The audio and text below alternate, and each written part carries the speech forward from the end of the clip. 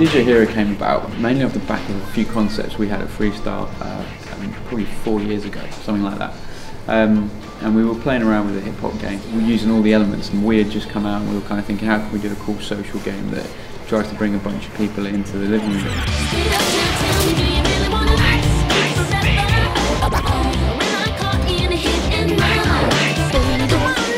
The entire aim was to make the player feel like they're DJing, make them feel like they are controlling the music and dictating what you're hearing. That was the challenge. We loved Guitar Hero just as game fans and music fans. It was great, but we were like, okay, well, how can you get other kinds of music in this? And that's where we really started to focus on the DJ side of the original concepts that we were looking at on Wii. From the start of the project, what we wanted to bring to the game musically was a sense of fun, I think. Mostly a sense of fun and a sense that music can live inside other music, and that music can be mixed in ways that are exciting and bring something unique to both of the pieces of content that you're working with.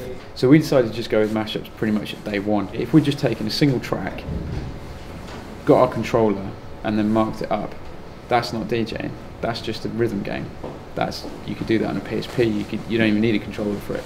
We wanted to use all music of any type, as long as we felt passionate that it was an amazing track, and then find ways to play them together with a sense of humour and with a light touch, in a way that would allow people to find something new in each song that they might not have heard before. It was nothing too serious and it was nothing too restricted. It was just about having fun with records, which is, really at its heart what DJing is.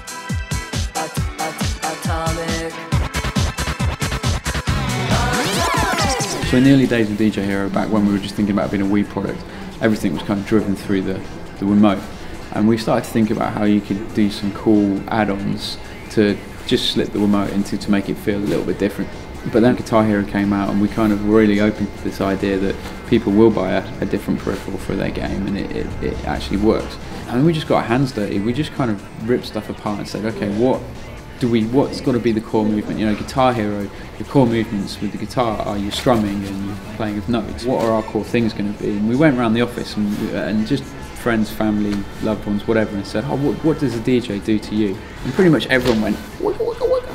And we were like, right, people really relate to a DJ and a turntable. That's obvious. Even if people are not familiar with the turntable, they know that that's involved in some way, shape or form. And similarly with the crossfader as well.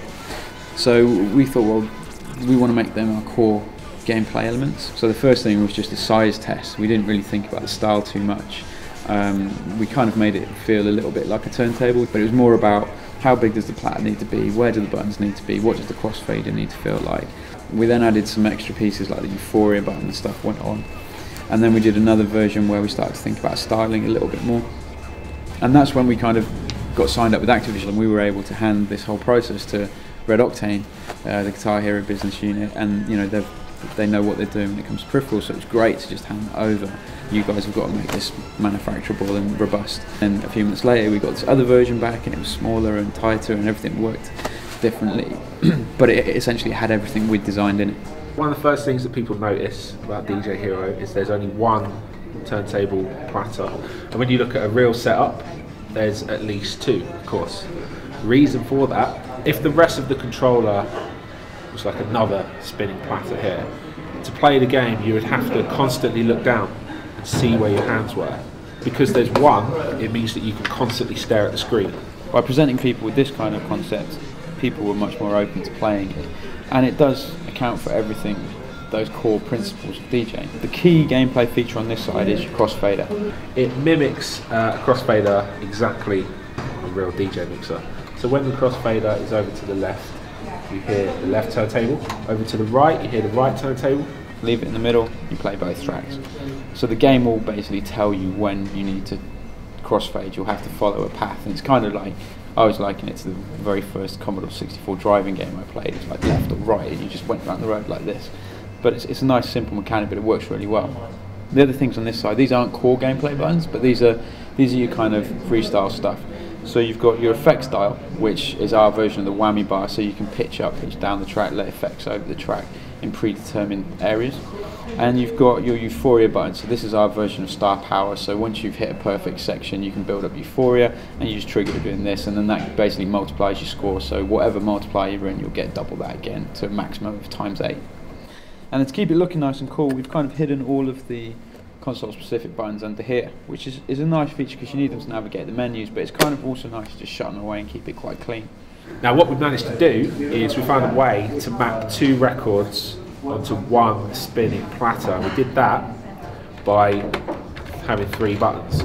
The green button represents record A, which is the left turntable, and the blue button represents record B, which is the right turntable.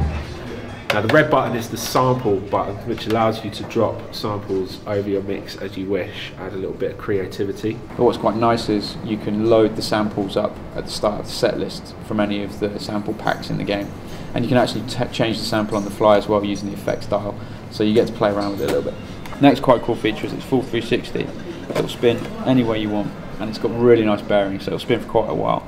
And what this allowed us to do is add a few kind of flair features in that you'll see from perhaps old school DJing, like the rewind. So after you've hit a certain number of notes, you earn a rewind, which means you can rewind the track anywhere, and literally you just spin it 360, catch it again, and the track will rewind back, and you get to play it again. So we're finding people do it either to go, like the hardcore ones that want to score big, they'll go back through a hard section, like they'll save up their rewind, hit Euphoria, do a hard section, then come back and do it again, so they're hitting the maximum points. Now let's say in the game there's a scratch where I, on the real turntables, have gone, for instance, forward, forward, back, forward. On expert difficulty, the scratch icons in the game turn to arrows, so you have forward and back. So you would have to replicate that movement on the turntable controller. So when it gets to expert difficulty, the similarities are there, and it's pretty tough. The mixes are as real to DJ as possible without feeling too intimidating as well, because I mean, for a person that's never seen or been behind a set of decks, having all that equipment in front of you can seem quite kind of overwhelming. So the idea when it came to actually making the mashups was to introduce the basic elements and the basic principles of DJing, but at the same time allowing the player to feel as if they were in total control of it. I think the most difficult aspect of the game would probably be the coordination between the crossfader and the turntable platter. It's kind of like rubbing your tummy and patting your head at the same time. It can be pretty tricky at first. You've got Grandmaster Flash at the start of the game to take you through the tutorials so you're comfortable before you get onto the harder difficulties. But when it gets to expert, the coordination between the button presses and the crossfader movements is pretty tricky. That'll be the biggest challenge, I think. Because with Guitar Hero, for instance, there's 2 things to concentrate on. There's the buttons and there's the strumming. With this, you've got the buttons, the crossfader, and you've also got the effects dial here. And then we had to work obviously with the music guys as well to have music that fitted those elements, because we didn't want it to be alien. We didn't want you to be crossfading but actually doing some random music thing. You had to be cutting from one track to another or cutting one track out. We didn't want to make a simulator, but we wanted to make something that was at least based in kind of the DJ world. Freestyle Games is situated across 2 different locations in the UK. We have a London studio, which is where we are today, and that's the office where all the music is created. So this studio is quite unusual for a video game developer, in that it's a room full of DJs and turntables. Freestyle has been in Leamington since we started in 2002, and it's always been dev focused. That's kind of where our games were. We'd never had this whole music development side before. When we started to think about building our own team rather than just using external people, it was kind of obvious that a lot of the talent's in London. There seemed no need to try and force people out of it. The talent's here, they're creative, they're feeding off the London music scene. They've all got their own kind of DJ related things outside of work as well.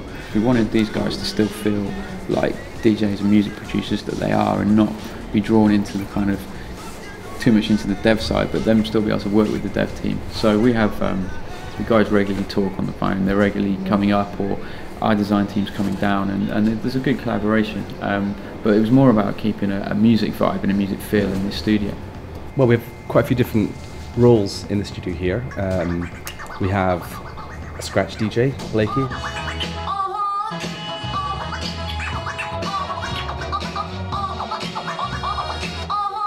We also have a lot of producer DJs who put the tracks together. They essentially compose the level, they compose the gameplay, and they work closely with the design team on how to finesse and improve the gameplay.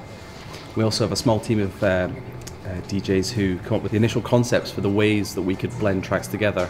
But it takes a game developer's touch to add that finesse that you need to create a great rhythm action game. And so they send us lots of feedback on the mixes saying, maybe you could tweak the mix like this or make it a little bit more intense here because that'll give a better gaming experience.